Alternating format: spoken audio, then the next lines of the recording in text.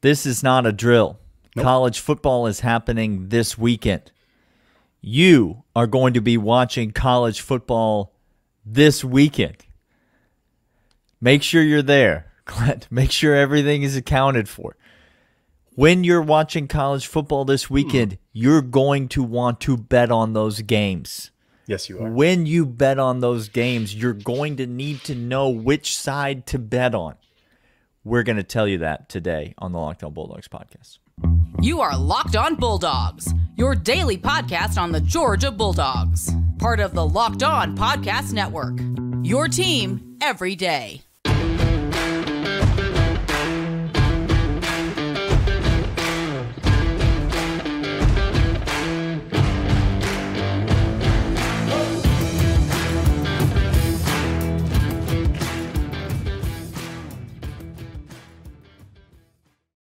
He is Daniel. I am Clint, and we are betting on football this. I can't stop smiling. Daniel and I were texting. If you're not texting with buddies and friends and gals and people that you talk to about these game lines, these over-unders, if you're not watching the line change, if you're not looking at the Florida and Utah line and how it's changing already, if you're not looking at season win totals, we're going to give it all to you. So we're going to give you week 0 locks, games on Saturday. Daniel and I are going to give you stone cold locks. And when we say locks, we're putting our money into this. First of all, here are the rules for locks. We put our money on these games. These are not hypothetical games, okay? Our integrity, more valuable than money. It really is. That's an IOU. More valuable than money. Second thing, Daniel and I have a little side action. These locks mean something personal for Daniel and I. Let's just say it just means more. It means more between he and I. It's like the SEC of locks. It is the SEC of locks. So we're going to put our money down. It means something between Daniel and I. And then in the third segment, we're going to give you those locks. And in the third segment, we're going to give you season win totals for our favorite ones that you can get in the action before Saturday, before games kick off, and cash those at the end of the year so you can spend some money on Georgia covering the line against Michigan in the college football playoff. You're going to want to do that. You're going to want to do that. That one period per practice is not going to pay off. Okay. Clint alluded to this a bit, but just for clarification purposes, if you've been with us in years past, by the way, thanks for watching the show on YouTube. Thanks for subscribing. I thought you were going to bust out in a mouse and a cookie story, Daniel. If you're gonna watch football games, you're gonna want to bet on it. If you're gonna bet on it, you're gonna want to earn money. If you listen, earn money, the logic holds. It's a real sound. It's a real sound principle. Clint and I are going to be giving you our locks every single week on Thursdays, but the first lock that we give you, typically we just sort of throw out all of our bets and we let you filter through the information.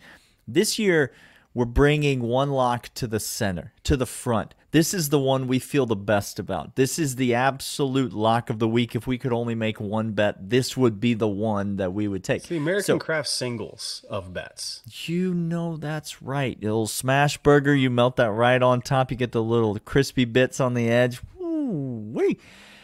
So, week 0, Clint, not a lot of games to choose from. No, I will ask you, the reigning champion of our bet, who is your week 0 lock of the week? What side are you taking? Is it a spread? Is it an over-under? It's an over-under. Daniel, it is an over-under. And I'm going to tell you the two teams involved, okay? Okay. The two teams involved are the Hawaii Rainbow Warriors and the Vanderbilt Commodores. The Vanderbilt Commodores of Vanderbilt. Now, those two teams, they used to, back in the day, Hawaii actually had a little run and gun offense that put up some points. Timmy Chang, I think we all remember him. I think we all remember that Sugar Bowl. Let's not. I wasn't going to go there, but you did. Well, that was one of the more embarrassing displays a Daniel team has ever. is rounding into form. Ladies and gentlemen, he's rounding into season form. Pessimism's back. We're here. Those two teams may have had another time in life where they could put up points, but they can't put up points anymore. Hawaii has no interest in scoring points, and Vanderbilt might have some interest, but can't. Just even if they wanted to. I think Clark Lee is getting them on our ship. I think they do actually have a chance to get more wins than Florida this year in the SEC. That is not a joke. I'm not kidding. That's not me trolling Florida. He would never joke about that. I would never joke about Florida sucking because that's nope. It's right over there on the side. You want to check the topics. Check the topics. The point total is 55.5. 55.5. If this game is 40-10, what happens then? I win money. What if it's 42-7? Win money. Okay, then. It's a lot of ways. It's a lot of ways. This game is not going over 55. Give me the under 55.5 for Hawaii Vanderbilt. Daniel, what's your stone cold lock? Absolute American craft singles. Well, we just keep it right there at the nightcap in Nashville, Tennessee. You going? You got tickets? I might. We'll see. It's still TBD. Got some feelers out there. I like all of the logic that you're bringing to the table. I don't disagree with much of what you're saying. It's interesting that what was the example score that you gave where you win? 40-10, 42-7. So it's interesting that in these example scores, it seems like one of the teams does in fact score a lot of points. Vanderbilt could just knife through butter against Hawaii's defense. If only we had an opportunity to see that before. Last year in week 0 on the island, Vanderbilt just absolutely decimated Hawaii. Let me tell you two things that are true. Number one, Hawaii is as bad or worse as they were that day. Yeah.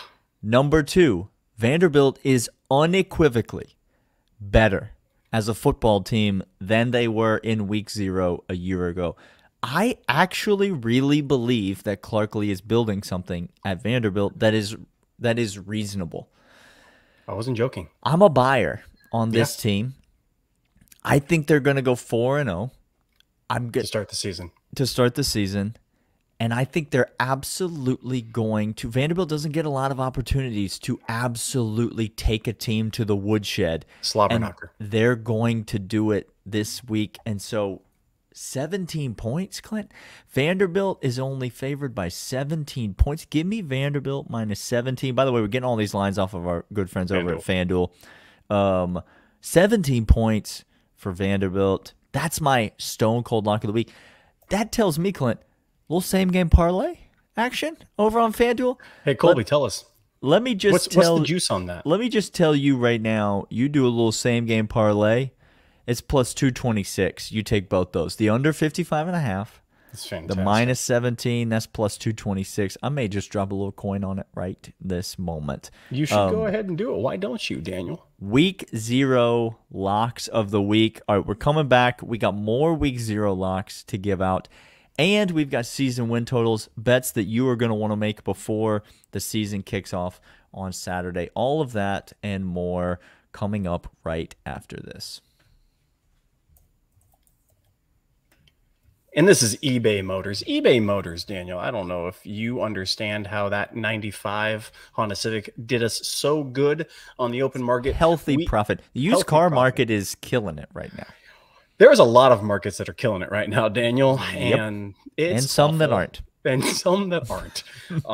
Used cars are hopping, and our 03 Honda Accord is doing great, and that's because we have eBay Motors to help us out. eBay Motors has the right parts, the right fit, the right price for your car. If you go over there right now to eBay Motors, this is only guaranteed to U.S. customers. You go over there right now, enter your car into the garage. So you do the make, the model, the year, put it in there, and it's going to tell you if these parts fit then your you just car. Start shopping for parts. You just start picking out parts. You don't worry about it. You don't have to worry about a dang thing. You just go ahead and buy the parts that your car needs at a reasonable price. It is secure. It is reliable. It is great. eBay Motors is a place for you. The right parts, the right fit, the right prices. Get over there right now. eBay Guaranteed Fit, only available to U.S. customers with your garage. eBay Motors, ebaymotors.com. Lock Clint. 1 in the books. It feels good, doesn't it? It feels like an old friend. Like an old friend that you just get together with, and the conversation just picks up right where it left off, and it's like you never left. Clint, do you have any more week 0 locks for the people? Daniel, I do. You got action in that Notre Dame Navy game, that kickoff game. No, I don't. I have a lean. I mean, I would staying away. I'm staying away because I need to see Notre Dame. I mean, their offensive guru and mastermind left. Daniel. And so their offense is going to get markedly better this year. Book it. Write it down. Get better. No, Notre Dame's a team I have to see first before I can bet on them. It's an interesting. They got that Wake Forest kid, the transfer from Wake Forest, Sam Hartman. Great. I think he's gonna be great. I think he's going to be really good. I think they have a chance to score some points. It is Navy. How can you not lean the under in Notre Dame Navy 50. In Ireland? 50 and a half? How can you not lean the under in that game? I'm not willing to give it out as a lock, but no. I love that under. What do you got for the people, Clint? Look, Jacksonville State's a good story because Deion absolutely gutted them, got what he wanted, and then left. That's a good story? Well, it's good for him. I'm being told for Deion. I'm being told by the media that I have to cheer for Deion doing that. Oh, well, the media's got another thing coming because I'm going to laugh as Deion loses a lot of games. A lot of games in Colorado. I might bet Colorado every single week. Check back for the win total locks in just a moment, please. We have a couple of teams that I can already guarantee you are on Daniel and I's sheet I've already together. mentioned two of them, and they both wear black and gold. Just so we're clear. One of them's an over, one of them's an under. You fill in the blanks. UTEP's got a pretty good system in place, Daniel. They're a program on the rise. Yeah. I think they're, again, talking markedly better. The spread in that game is 1.5. Now, all those players are gone from Jacksonville State. They transferred out. They gone. The team is gone. It's at Jacksonville State, which I guess is giving them that 3.5 3-point swing. So if this was in UTEP's favor, it'd be a 4 or 5 point. But UTEP 1.5? No, Daniel, they're winning this game by a touchdown. Give me UTEP giving 1.5 points. That is you're betting on UTEP, Jacksonville State, Clint. That's what we're talking about. Say I'm wrong. I won't do it. I won't say that you're wrong. I gave you that lean in Notre Dame Navy. That's my only other. That's probably the only other wager I've got. I got nothing for San Jose State USC. I'm not touching that spread that. 30.5. No, I'm not touching that. If anything, a USC team total over, maybe. Yeah. Maybe just a general over because USC's defense is. I might bet the over in every USC game this year. Now, again, quick question. Coached by Lincoln Riley, notable for his form tackling and attention to detail. Defensive prowess, is that what he is? Nope. No. What about but what about UMass New Mexico State, Daniel? Say less because I have no feeling about this game. Remember the year, was it COVID year that New Mexico State played? I think it was New Mexico twice in the same year. Yes. They played they played the same team to try to fill the schedule 2 times. I totally forgot about that. And you know what? I watched it. People are criticizing Georgia about their schedule. Nobody's saying a word about that. Nobody's making a peep. I have one more lean. It's an interesting lean, and then we'll get to our favorite season win totals. Okay. The other lean that I have is San Diego State -2.5. Daniel, this is interesting. I think San Diego State has a more competent roster, has a more competent coaching staff. Okay. It's Ohio. It's on the road. It is week 0. Ohio may come out with some guns blazing, but my lean in that is the Aztecs. That's my taking a road. Is that a road favorite? No, they're at home. Oh, yeah, it's in San Diego. No, it's in San Diego. Yeah. Oh, I see. I thought you said it was in Ohio. It's at the place the Poinsettia Bowl used to take place. The credit union, the world's most famous credit union. I'd love to have some money in that credit union, but maybe one day. All right, we got season win totals. I don't want to. I won't bury. Take the Vanderbilt over 3.5. I think it's season win totals. Season win totals. Is it up to 4? It's up to 4 now, that's fine. I told you. I think we're going to be 4-0. So that means we got a free roll on 8 games. Worst case scenario, we push. Best case scenario, we win when they pick up just 1 conference win. I think they are going to get a conference win this year. And so I think you've got some insurance. And then mentioned it earlier, Colorado under 3.5. The schedule is not favorable. And hear me clearly. That team will quit on Deion when they start losing. And they're going to start losing week 1. And then week 2, they're also going to lose. That team will quit. by the time we get halfway through that season. But when we quit all together. And when we lose all together. And when we fight all together. Daniel, he literally said in a press conference, "I don't care if the people on my team like each other or not. Yep. They're just teammates. They're just football players. They don't have to like each other." It's kind of the anti-Kirby Smart mentality. Kirby's literally out here preaching connection. The most successful coach in the game right now is out here literally preaching connection's the most important part of our program. Dion is saying, "Eat or be eaten." Darwinian coaching. I'll buy someone else if you don't want to be here. It's nice. Love to see it. All right, we've got lots more season win totals coming up right after this. But first, I want to let you know about BetterHelp. Today's episode is sponsored by BetterHelp. And BetterHelp is fantastic. Daniel and I are very accustomed to seeking advice, seeking counsel, seeking each other's opinions as well as the opinions of those and insight from those that are trusted sources. We look for your opinions in the comments all the time, and you're more than gracious to provide them for us. The difference is... Yeah, okay, say the difference, Daniel. You have no qualifications, nor are your comments insightful or helpful in any way. But on the other hand, BetterHelp, that's a place you can go to get actual help for the issues and things that you're going through. BetterHelp is a place that you can go, whatever you're going through in a time of life. Sometimes in life, we're faced with tough choices, and the path forward isn't always clear. Many times in your life, a job opportunity, a relationship, insight as to maybe some things that you're thinking and feeling that need some clarity, where they're dealing with decisions, relationships, anything else. Move forward with confidence and excitement. Trusting yourself to make decisions that align with your values is like anything. The more you practice it, the easier it gets. Let therapy be your map with BetterHelp. Visit betterhelp.com/lockedoncollege today and get 10% off your first month. That's betterhelp.com/lockedoncollege today.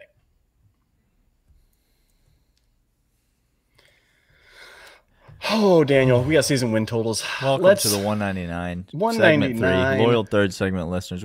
Hey, when you're out there making those bets, sometimes you're going to need bottles and buckets. You're going to need a bottle. You're going to need a bucket. What do you do? Bonfire.com/store/the199. Get your bottle. That's the one. Daniel, what's season win totals? What's the season win total that you love? Here's the deal. First of all, get in on season win totals now, because this is how a great way to invest your money. This is how you invest your money, Daniel. Okay. Stock market, up and down. Real estate, can't trust it. Season win totals, this is how you get a return on your money. That's exactly right. Here, some conferences that are interesting to me that I look to first, and then I'll get to the season win totals. Okay. Big 12 conference has some values in it, Daniel. Okay. Interesting. Let me see Texas, if I got any Oklahoma, Big 12. Kansas State. I don't have a single Big 12 school on the board. Enlighten me, Clint. What do you like in the Big 12? Well, I like not good football for season win totals. They have it. They have it. They have got Texas the market cornered. Hates winning. Oklahoma hired Brent Venables, so I think we know how they feel about winning. Yikes. Kansas State has a chance to win that conference, Daniel. Kansas State always has a chance to win that conference because Kansas State is a very good, solid football team. And, oh, by the way, they won the conference last year. There it is. So I would go with that. Just take a look at it. That's just my quick first take at that. But, Daniel, we've already mentioned Vanderbilt over. Mm-hmm. I'll stay in the SEC because a lot of these season win totals. Take the under on South Carolina. It hurts him to say it. You know that it's coming from his heart because it's not something he says lightly. Is awful for them. Just awful. I just think there's just a lot of hype around South Carolina. It's kind of what South Carolina does, right? When there's expectations, they underperform. Yeah. And every now and then they just jump up and bite somebody. I think I don't see a lot of greatness for South Carolina this year. I do like the Auburn over. It's 6.5. Go get the Auburn in the SEC. We've talked a lot about SEC win totals, though. Let me take you to the Big Ten, Clint. I got two Big Ten teams, and I got an over and an under. Do you want the over first or the under? I got three Big Ten teams. I want the under first. Do you have two I unders? got two overs. I got two overs and an under. Indiana under 4. Indiana is not going to be good this year. This is wild. And they are going to end up being the whipping boy of that division, of that conference. Indiana under 4 season win total. They got at least one in the non-con that's a loss, and so you only get 3 of those. So there's only 2 wins in the non-con. Now you're telling me Indiana's got to win 3 games in the Big Ten? Doesn't feel good. To cover? No, Indiana's not winning 3 games in the Big Ten. Clint, Indiana under 4. Okay, give me your 2 overs. My overs in the Big Ten. If Indiana's going to lose some games, that means somebody's going to win some games, right? A Bears repeating. Michigan State is going to make a bowl game this year. This is wild to me, y'all. Daniel is full lather already. This is wild. All right, hear me out. Please. Okay?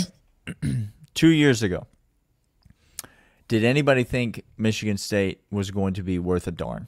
No, they did not. And what did Michigan State do? They went out and won 11 games, is what they did, Clint. They won 11 games under Mel Tucker, and Mel Tucker got paid.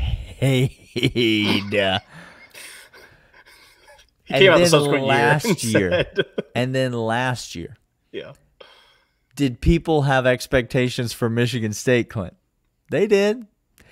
And then what did Michigan State do, Clint? Mel said, I don't care. I don't care. The pendulum has swung, Clint, the other direction. Okay. This win total is at 5. 5. Michigan State's making a bowl game. He said bowl. That's 6 wins minimum. That's wild. I like Michigan State for 6 or 7 wins this year when I look at the schedule. I think this is one of my favorite Big Ten win totals. And then the other one that I really like for an over is Illinois. Illinois over 6.5. When you said Indiana under, I was going to, my immediate question to you following that was, you must have Illinois over then. Yes. Yeah. I love Illinois this year. The win total is 6.5. They got the old Wisconsin coach. And guess what the old Wisconsin coach does, Clint? Which position group do you think he's focused on there in Champlain? It must mean skill positions, Daniel. No. Let me stop you right there. It's the offensive line. It's the trenches, Clint. Illinois is out here building a team in the trenches with the running game. They control the ball. They control the line of scrimmage. And they are consistently getting better and better and better. And I'm a believer in Brett Bielema. I think he's a very good coach. He's a good coach. And it didn't work out at Arkansas, obviously. But I think Brett Bielema is a very good coach. I like what he's doing at Illinois, and I'm on the Illinois over 6.5. Michigan State and Illinois over, Indiana under. Those are my Big Ten. We've talked about this before on this podcast. This is nothing new, but Tennessee is not winning 10 games this year. They have a worse roster. They have the same coach who has a 1-2 and done offense. If you can't get a readout in 1 or 2, it's over. It's gimmicky, and coaches are wising up to it. Not everybody's as smart as Kirby, pun intended, to pick up on it so quickly. But you give these coaches enough time, these defensive coordinators enough time, they're going to figure out that your pony only has one trick. You know what I'm trying to say to you? Like, that's just, it's not hard. Tennessee's not winning 10 games. The number is 9.5. Okay. Here's a couple of very interesting things that I would lean. I don't know if I'm making this bet, but I would lean. Okay. Give me some leans. UCLA 8.5. UCLA has a talented roster. They might be better last year's. Dorian Robinson, quarterback situation, he was a liability back there. Yep. Chip can coach. Pac-12 is going to cannibalize itself, and I think UCLA wins 9 games in there, Daniel. I think they are talking at the end of the year about a Pac-12 championship in which UCLA can do it. The schedule, I think, sets up favorably for them. Give me 9 wins for the Bruins. I got one more, and I keep crossing my eyes. I keep looking at it every different direction, and like, it's a team not unlike Texas. Okay. Historically, they don't enjoy winning, at least lately. Hate the winning. They don't love to win. But when you look at the roster and you look at the talent and you look at what they have, I'm trying to figure out a way that Florida State doesn't win at least 10 games this year. The over-under is 9.5. They play against LSU week 1. And they play against Clemson on the road at Clemson on September 23rd. Let me read you the other 10 games on the schedule. Let the folks know, Daniel. Southern Miss, Boston College, Virginia Tech, Syracuse, Duke, Wake Forest, Pittsburgh, Miami, North Alabama, and Florida. Those are the other 10. Oh, man. Now, let me say this. No, wait, you didn't say LSU in there, did you? Yeah, LSU and Clemson are the 2 games. Yeah, okay. Those are the 2 games that they have that are very, very losable. 9.5 is the number, though, Clint. Not 10.5. 9.5.